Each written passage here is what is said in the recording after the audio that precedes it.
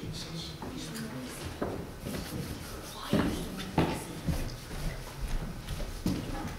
Okay, Brother Eli, you mind collecting the Sunday school offering? Bye. Drink them down good. Well, good morning. It's good to be in the house of the Lord. Really, there's no other place that I'd rather be. Amen. That's pleasing now. It's raining on the inside, but this outside, but this is where the Holy Ghost rains on us and on the inside. What could rain blessings inside? Exactly. Holy Ghost is the one that delivers them. But we've been looking at what major topic? What has been the broad study of our Sunday school? Yes. Well, back up. Sorry, Sister Dot, you came in the middle of it all. We've been doing this for a while. But we've been looking at the church. And what is the church? Because really, we are living in a day and age of we need to know what is the church. What is the purpose of the church?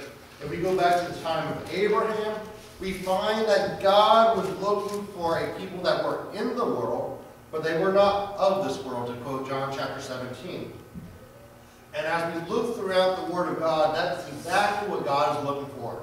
A people that are separated unto Him. They may be in this world, but they are not of this world. They are not the church that is trying to get people in through movies, through secular dances, trying to do the things of the world, trying to get the kids into the church. That's not the way it's meant to be. We cannot entice the world with worldly things, but rather it's the Spirit of God that draws men, and it's the Spirit of God that is the sign of the true church, as we find out a little bit here coming up in today's lesson. But we're looking at the church. God's looking for a called out people, people that are nothing like the world. They are separated unto Him. They are consecrated unto Him. And God's given them laws and directions on how they should live. In order to do so, we cannot do that of our own being, because we can take that example from the children of Israel back in the wilderness. They tried to follow the commandments of God, some of them with their whole heart. But they were trying to do a spiritual thing through the flesh. The 10 Commandments, lying, stealing, other of the commandments that God gave them. Why couldn't they fulfill these things perfectly into a T? Because they were doing it in of their own flesh. You cannot fulfill a spiritual means through fleshly means. So, that is where the Holy Ghost comes in. That is how we fulfill the commandments of God today. If we try to do them on our own, we're going to fail every single time, because we cannot obey the commandments of God on our own. We cannot try to do it through our own flesh, but rather it's the Holy Ghost working through us that is helping us and enabling us to live a victorious Christian life. We cannot do that on our own without the help of God. That is how we fulfill a spiritual thing in this current flesh. It's not through the flesh that we do it, but we do it through the flesh, through the Spirit of God. And in order to do so, God's given us gifts. We talk about those: pastors, evangelists, prophets, teachers, diversity of tongues, helps, governance. But not only has God given us those gifts to help us grow spiritually, to help us reach the lost, because when it comes to the church, it's not these four walls. This is not the church. We are the church. Jesus Christ is the chief cornerstone. The prophets and the apostles form the foundations. And then we are the lively blocks that keep building onto the church of God, or the kingdom of heaven, depending on how you want to phrase it. But God has given us gifts. We've already talked about those. Apostles, prophets, preachers, teachers. But God has done something farther and beyond that. God's given us gifts in our own life. Not just people to guide us, because we all need that. Sorry. I said, woohoo! I'm excited. He gave us gifts. Woo! From the back row. If the back row can get into it, we know we all can then. But He's not only given us gifts to guide us, direct us, for the work of the ministry, for the edifying of the saints, for the education of the saints. But He's also given each one of us gifts. And we talked about that last week as well. Some of us are creative. Some of us have the gift of hospitality. some of us have the gift of giving, some of us just have the gift of gab. That's all there is to it. But God has given each one of us gifts. And when we look at it, our Heavenly Father is the author of all creativity. And He expects us to go farther with our gifts than just merely what He's given us. And sometimes we realize what they are at an early age. Some people are good at drawing, some people are good at talking, etc., etc. And we find out what these gifts are. And sometimes we really, really like these gifts. And because of that, we pursue after that, and we go farther and farther and farther. Well, God's given all of us different gifts for a reason. Not everyone's the head, not everyone's a hand, not everybody's a foot. But rather, all these come together and work as one body. So when we all come together with our different gifts, they are for the furthering of the kingdom of God. And God never meant for us to come to church and sit on a pew and that was it. But rather, He expects us to grow the kingdom. He expects us to go out and tell others about Christ, dying on the cross, and how they need Him for if they're going to even make it into heaven. He expects us to expand the kingdom, and He expects us to use our gifts. If we go back to the parable of the talent, do you remember the parable of the talent? I don't remember it in detail because I'm going off the cuff right now. But He gave one, I think 5, 1, 2, 1, 1, or 5, 3, and 1, something like that. But what did they do with their talents? 2 of those gentlemen took the talents and they went out and expanded them. They got more talents. What do we do with our gifts that God has given to us? We are to expand them or to make them grow. If it's something we really enjoy, we're not in the exact same location as we were when we first realized we had this gift. But rather, we've grown with it. We've expanded it. We've pushed beyond the limits. In fact, if we really, really enjoy the gift that God's given us, if it's a hobby or something like that, drawing, woodworking, whatever it is, we grow in that hobby and we push our limits. I wonder if I can do that. Or somebody else mentioned something earlier, you're like, can you do this? No, I never thought of that. And if we don't know how to, guess what we do? We find out that we find somebody that does know how to do that and say, hey, how can I do this? Or we open up a book, or the day and age we're living in, we open up Google and YouTube, but we take that gift and we push it farther. And if we really enjoy it, we'll push it to the extremes of, I wonder what I can do with it. And that's how we become an expert in our gift. But how are we using that gift for the kingdom of God? Yes, we may enjoy it, but God's given us our gifts for a reason.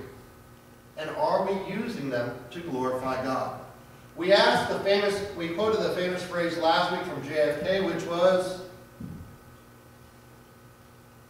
ask not what your country can do for you, but ask what you can do for your country. And then I flipped it around. Ask not what your church can do for you, but ask what can you do for the church. Now today we're going to be looking at 1 Peter chapter 4, verses 8 through 10. If someone will please read that. 1 Peter chapter 4, verses 8 through 10.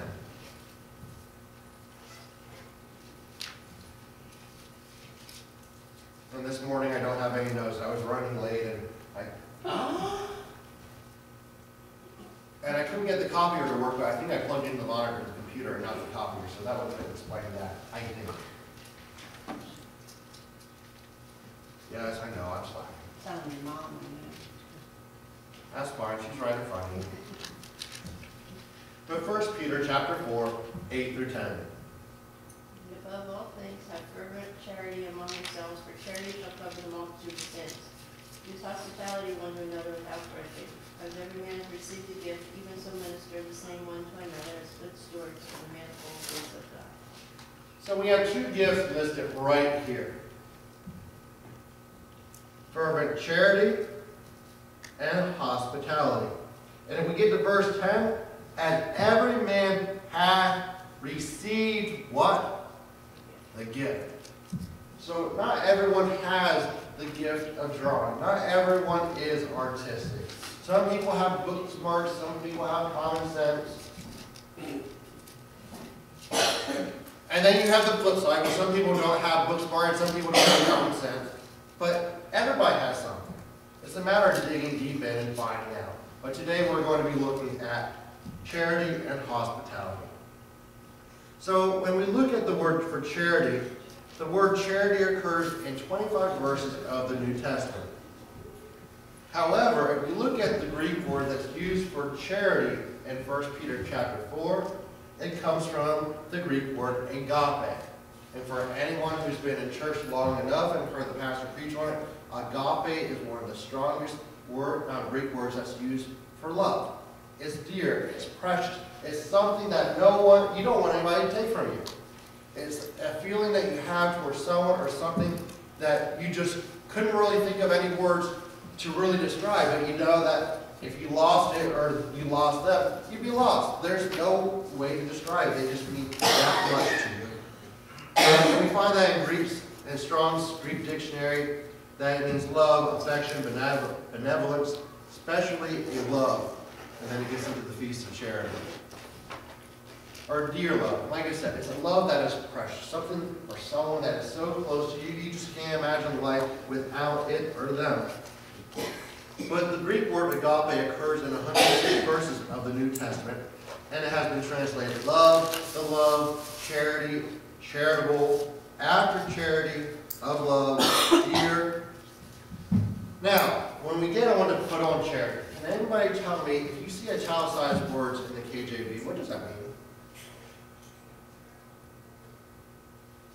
This is a little bit of a side note.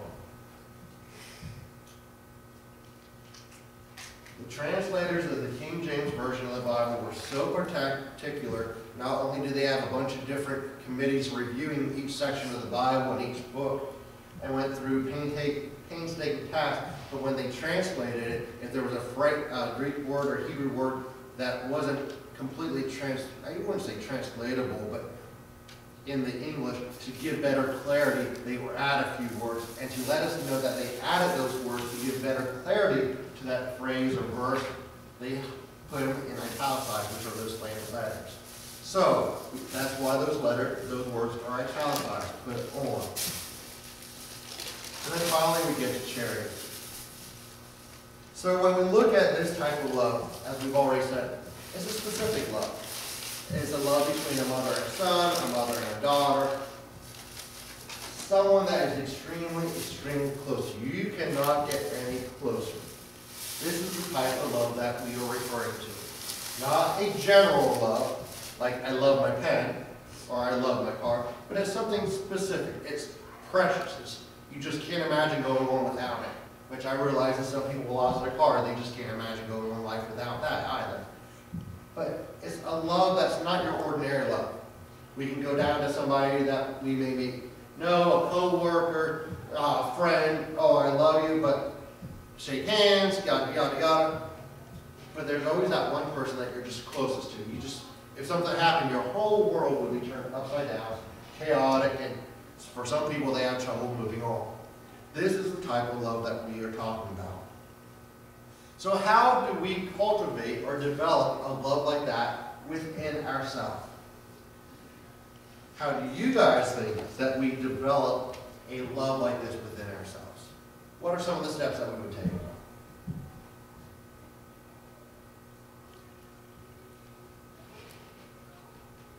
Well, the first one, and the first biggie, would be accept Jesus Christ as our personal Savior. Because when we look at the kingdom of light versus the kingdom of darkness, and when I say that, I mean God's kingdom versus the devil's kingdom, how's the devil's kingdom held in check? Why doesn't one demon try to overtake another demon, and so forth and so forth? For God hath not given us the spirit of fear. The devil's kingdom is run through fear. When the devil comes against you, does he try and give you a loving sensation? Is it just a love that overwhelms everything? No. What does he bring against us? Fear. How does he try to take us down? Through fear. Well, torment goes right along with the fear. If you don't have fear, you can't really be tormented. But he plays on those things. And so, if the devil's kingdom is held together through fear, what is God's kingdom held together with? Love. God's kingdom is held together with love, which means we cannot live like the world and do all those evil things and expect to cultivate this type of love. We really can't. But when we accept Jesus Christ as our personal Savior, that is the turning point. That's when everything begins to change. That's when we start maybe experience, for some people, that's the first time they really start experiencing love for the first time in their life. The fact that God loves them so much that he sent his only son to die on a cross for them, man, that's life-changing. If we're going to go a little bit farther, what comes along with accepting Jesus Christ as a personal Savior? Can we just go back out and live whatever way we wanted to before? No. God has stipulations. God has guidelines. What does 1 John chapter 2, verse 5 read?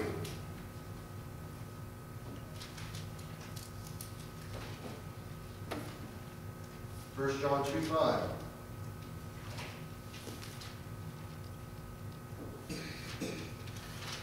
But whoso keepeth his word in him, verily is the love of God perfected. Hereby know ye that we are in him. So whoso keepeth what? His word. And what happens when we keep his word? We are perfected. Perfected in what? Love of God. We are perfected in the love of God. So how do we cultivate a love that goes beyond any recognition, beyond anything that this world could even possibly understand? We accept Jesus Christ as our personal Savior, but that's not the end of it. We have to obey the commandments of God. We have to listen to the Word of God. When God says, don't do something in the Bible, and we realize it, we need to not do it. Because that's how we cultivate and perfect the love of God in our life. When the Word of God says that we should be doing something that we don't, we need to start doing that one thing. Because the thing is, those are the commandments that God's given us. And He's told us that if we obey His Word, that's when the love of God is perfected within us. If someone would please read 1 John 5:3.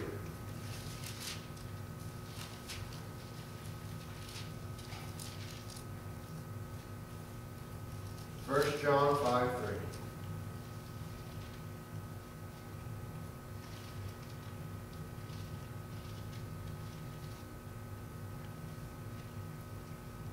This is the love of God, that you keep his commandments, and his commandments are not grievous.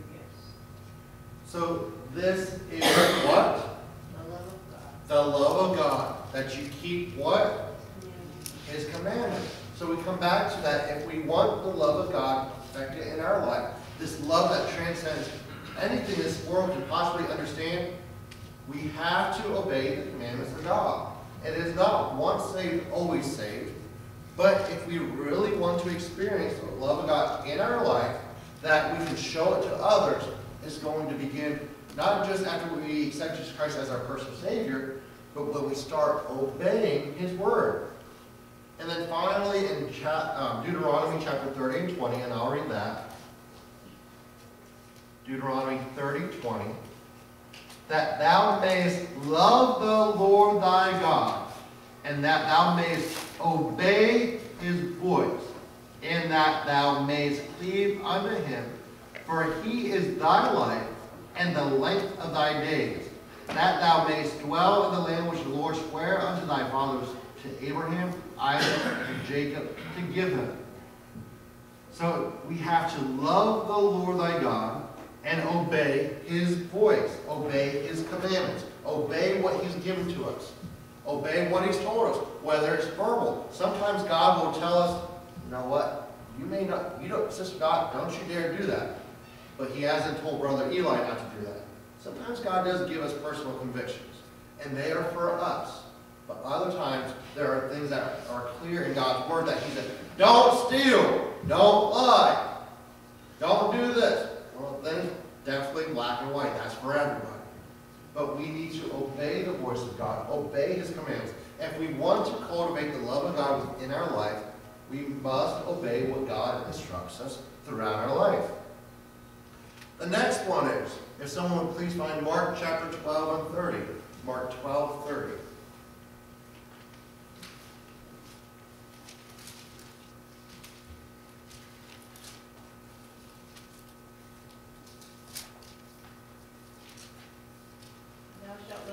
God with all their heart, with all their soul, with all their mind, with all their strength. This is the first commandment.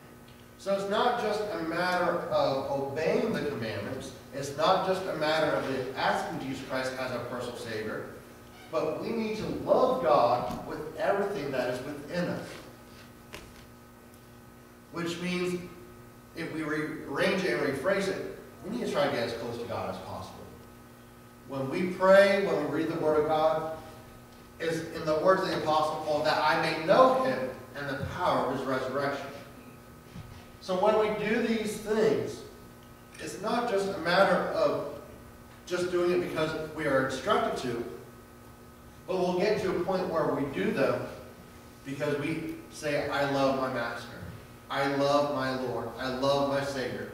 And you know what? I'm going to do everything I can within my power to get close to Him, that I may know Him. It may involve us giving up things that God never told us to give up.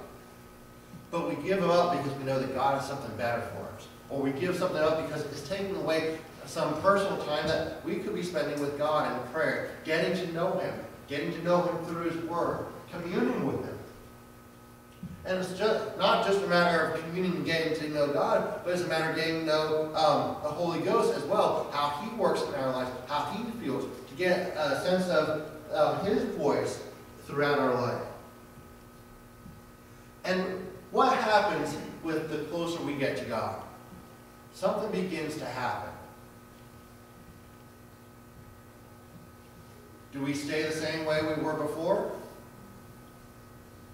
No, we don't. But God changes us. When we look at this Christian walk, it's not a matter of the Christian religion. It's not a religion at all. It's classified as a religion. Don't call it Christianity, but for anyone who's really in it, we know it's not really a religion. It's a relationship. It's our relationship with God. And as we conduct that relationship, as we pursue that relationship, we're going to want to get to know who God is. Just like we would anybody else we have a relationship with. Friend, boyfriend, girlfriend, husband, wife. We pursue at some point to get to know them better. We ask them questions, we spend time with them. Well, we need to do the same thing with God. And as that happens, we slowly get transformed. Our mind starts getting transformed. Be ye transformed by the renewing of your mind. We start having the desire that David had after his sin with Bathsheba.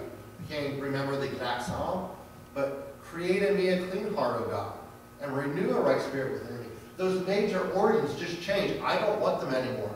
God, my heart is deceitfully wicked. Only you can know. Reveal it to me that I may change.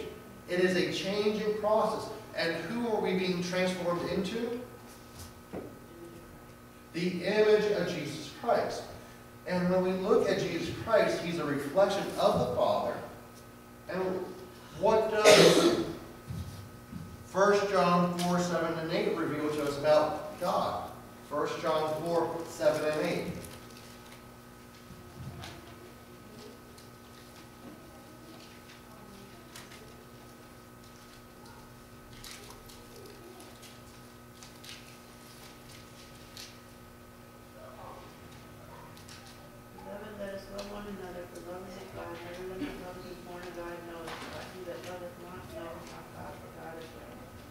What's that last phrase you just said, Mom? God is love. The devil runs his kingdom out of fear. God runs his kingdom out of love. When we look at the Christian life, it is not just a matter of accepting Jesus Christ as our personal Savior. It's a matter of obeying His commandments, falling in love with who God is, and allowing us to change us into the very image of Jesus Christ. And when we do that, God begins instilling love within us for the reason that God is love. And what does the Bible say? That he that loveth not?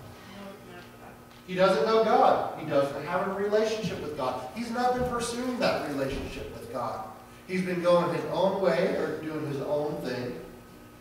Or maybe he's in a religion. Maybe he shows up every Sunday to church thinking that when God pulls out the book of life, He's going to see all these bad deeds he did or she did. But there is that big old book full of gold stars for every time he showed up at church, and that Sunday school attendance is going to override all those bad deeds. No, that's not the way it works. God is love.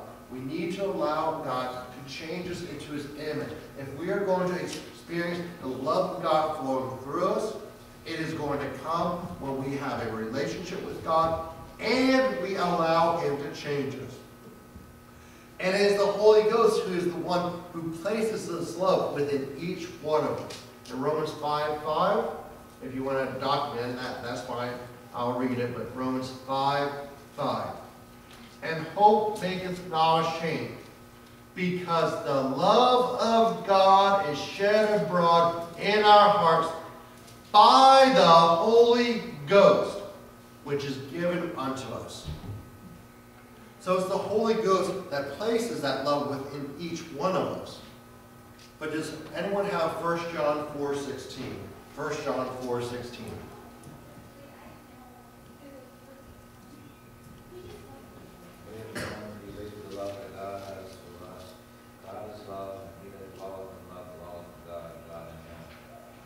So he that dwelleth in love dwelleth in God, and God in him.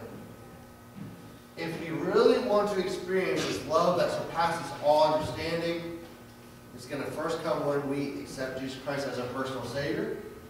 Second, when we obey the commandments of God. Thirdly, when we build on that relationship with God and do our best to draw as close to him as possible. And when we do that, God will slowly begin changing us. Sometimes it'll be fast. Most times it's slow. It'll happen over a period of time. And it's the Holy Ghost who's the one that places that love within us, because God is love. And if we do not reflect this love, then we are not God's. But when we have this love within us because we've been building on that relationship with God, the Bible says that by your fruits ye shall know them. Now that's not just talking about this verse here, but it's talking about their actions, their words, where they go, what they say. But we can also apply to this verse the fact that if you don't have love, you don't know God. Or you need to work on your relationship with God, because there's something lacking there. And when it gets down to it, this is an area we all can improve on. Just because I do believe that we can have that Enoch experience where God said one day that, you know what, you're closer to my place, why don't you come on home? And we all need to love people more. We all need to show them the love of God. Because the Bible says that we are epistles read of men. And finally, in the last couple minutes, we'll move on to hospitality. The word hospitality occurs in 4 verses of the New Testament. We're not going to read those for the sake of time. It comes from the Greek word philoxenos. It means fond of guests, hospitable, given to hospitality, or somebody who loves to be hospitable. In the Greek, it only occurs in 3 verses of the New Testament, and it was translated to given to hospitality, a lover of hospitality, and use of hospitality. When we look at 1 Timothy and Titus, those 2 passages deal with the office of a deacon. But when we look at 1 Peter chapter 4, as we've already read, that's a passage that refers to absolutely every single one of us. And really, if we have charity, if we have love, then the second one should just fall right into place. Because if we love people, we want to see them succeed. We want them to know Christ. We want them to have a relationship with God, not just like we have, but our desire for everyone should be that they go farther than we are. A matter of pushing them, that they are a better Christian than we are, that they are more knowledgeable in the Bible. How can I help you in your walk with Christ? How can I help you get closer to God? How can I direct you? How can I help you, encourage you? But when we have the love of God, hospitality comes along with it. And we are to be given to hospitality, or we are to be hospitable. And why should we be hospitable? Because we never know who we're entertaining. What does Hebrews chapter 13 and verse 12 state? Hebrews 12 and 13.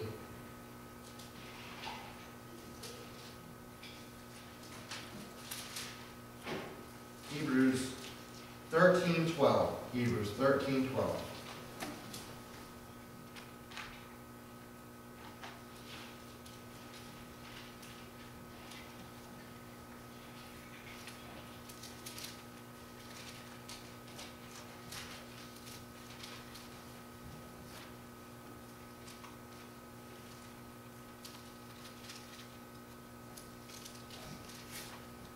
Does anybody have Hebrews 13:12?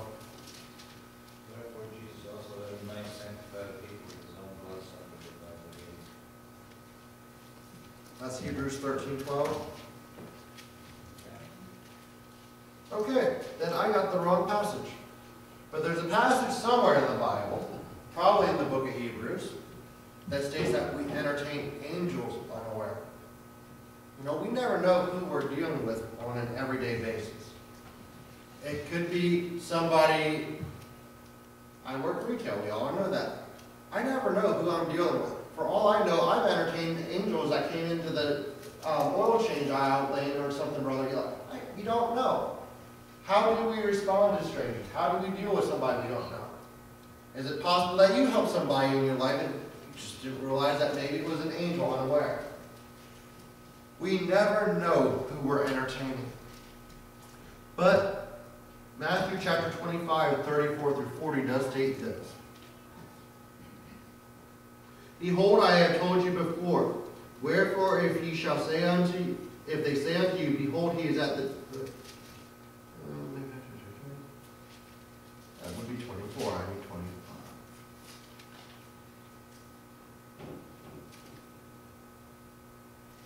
25. Okay. Matthew 25, 34 through 40. For I was then shall the king say unto them on his right hand, Come, ye blessed of my Father, inherit the kingdom prepared for you from the foundation of the world. For I was an hungered, and ye gave me meat. I was thirsty, and ye gave me drink. I was a stranger, and ye took me in. Naked, and ye clothed me. I was sick, and ye visited me. I was in prison, and ye came unto me. Then shall the righteous answer him, saying, Lord, when saw we thee an hunger, and fed thee, or thirst, and gave thee drink? When saw we thee a stranger, and took thee in, or naked, and clothed thee? Or when saw we thee sick, or in prison, and came unto thee? And the king shall answer, say unto them, Verily I say unto you, insomuch as ye have done it unto one of the least of these, my brethren, ye have done it unto me.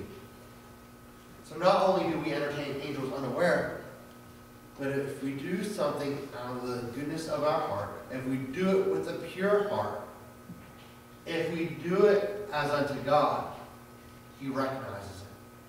Because as much as ye have done unto the least, ye have done it unto me. But what is our heart mentality? What is our attitude sometimes when we're dealing with people? You know, we need to cultivate the love of God within our heart. And I'm not talking the love gospel that they're preaching out there nowadays. I'm talking about the real love of God. To know the love of God. Because hospitality comes along with that, and it is also one of the gifts. And we never know who we're being hospitable towards. But one thing we do know is, on an everyday basis, there's always somebody watching our actions. Someone watching how we respond. For years and years and years, I had an employee under me at Walmart, and he always kept telling me, he goes, Justin, I'm watching. He said, one of these days they're going to push you too far. He goes, and I'm going to be there when you flip out on them. You know, that's never happened. But for his 3 years that he was under me, he watched, and he watched, and he watched. It never happened. We never know who's watching. But one thing we are sure of, that somebody is always watching. If we look at 2 Corinthians chapter 3 and verse 2, the Bible states that we are epistles read of men. People watch us every day to see how we respond. Do we respond with a Christ-like attitude? Do we respond with the love of Christ? We never know who we are affecting. There's the old illustration of the gentleman who's going along the seashore. And he picks up a starfish and he tosses it into the sea. And he goes and he picks up another one and he tosses it into the sea. And then comes someone else and asks him what he's doing. And he claims, look at the shoreline. It is covered in starfish. You're not making a difference. And And the gentleman goes over and he picks up one starfish, tosses it in the sea. He goes, I made a difference for that starfish. Picks up another one, tosses it in the sea. I made a difference for that starfish. No, we will never see the difference that we're going to make. But people are constantly watching. For me, the one that stuck with me was the one day there was a woman that came into Walmart. She was in the oil change lane. And I went out, and I was in some weird mood. Because when you get into your workplace, you get into a different mindset. You get it, and then the retailer, I don't care anymore. I am loud, I can be obnoxious, I'm sarcastic, depending on how I think I can act and respond with you and interact. Well, I went out, and this woman had her name across her license plate. So I went right out and I said, hey, so-and-so, Ashley, whatever it was. And she just looked at me, she goes, do I know you? I said, no. She goes, how do you know my name? I know on your license plate.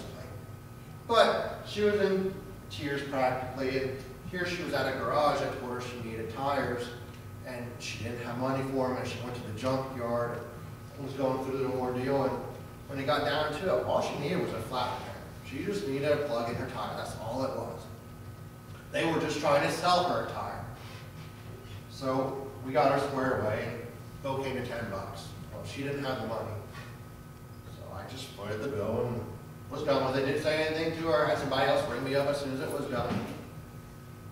And when she went to pay her bill, the girl told her, it's already been paid for, it's taken care of. And she broke down right then and there.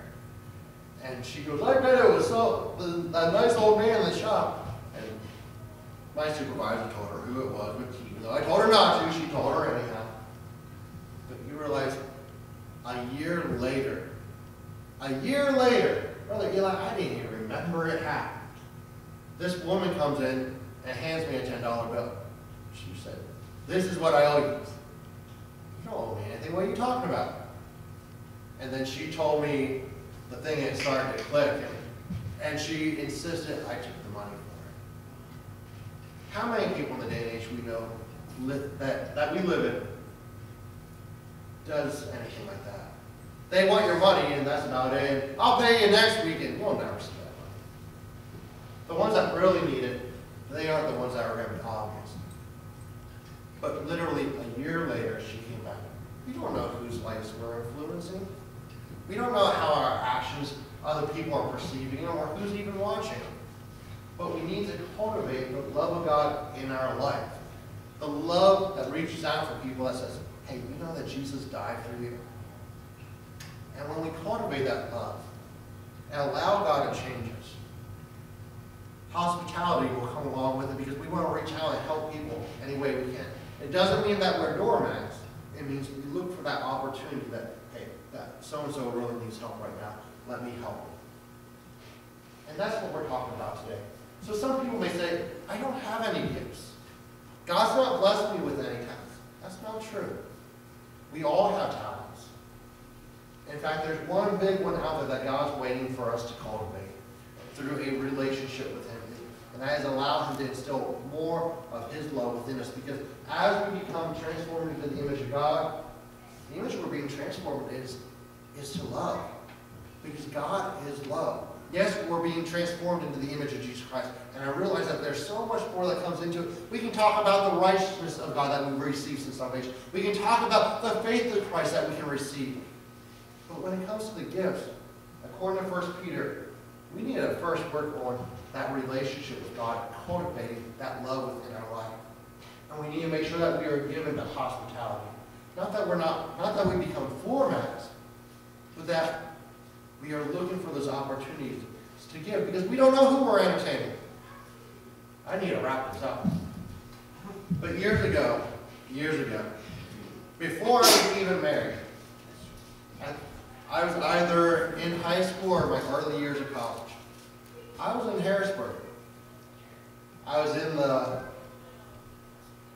I'm sure I came out of the bookstore or something like that, or Kohl's, but down in the Target Plaza, just to get a setting. And somebody came up and asked me, do you have money for gas? Because I ran out of gas. Brother Eli, I knew I had no money in my wallet at that point in time. I really knew that. Or if I did, I thought it was like $2. And he asked me for a certain amount. And it wasn't 5, it was like 7 or something like that. And he came up, and it was getting to be evening time. Well, evening time, somebody's approaching you in Walmart or in a parking lot in Harrisburg. You're looking around, who's going to jump me as soon as I pull out my wallet. I got in my car, I locked my door because I knew I didn't have the amount he asked for. Opened up my wallet, guess how much was in my wallet? The exact amount he asked. You know, did I miss an opportunity? I don't know. But the point is, you never know who we're entertaining unaware. Sometimes we entertain angels unaware. But the Word of God states, if you've done it unto the least, you've done it unto me. And with that, we are going to wrap up, and we're going to get ready for service. Gracious Heavenly Father, we give you all praise and glory for everything you've done for us and will continue to do. Lord, we thank you that you're God who reigns on high, that there's none like you, Lord. Even right now, we rebuke every attack of the enemy that should come our way. We pray that you set your angels at the four corners of the property, above and below, that no attack of the enemy may penetrate. I pray that our hearts and our minds would be in one mindset and one accord, that we may worship you in sincerity and truth, that the Holy Ghost may move as it so desires. Anoint the song leader and the musicians as they lead us in the songs you have us to sing, Lord. I pray, Lord, that you give them a special blessing as you praise them upon the string instruments and the vocal cords. I pray, Lord, that you anoint the pastor's mind and his lips as he brings forth your message today, and anoint our minds and our hearts to receive the message which you have for us today. That it would be good soil, Lord, that your word would fall on, that we may remember it throughout the week, but even greater than that, that we would apply it to our lives, that we may be transformed even farther into your very image. And we ask all these things in the name of Jesus. And everyone said, Amen.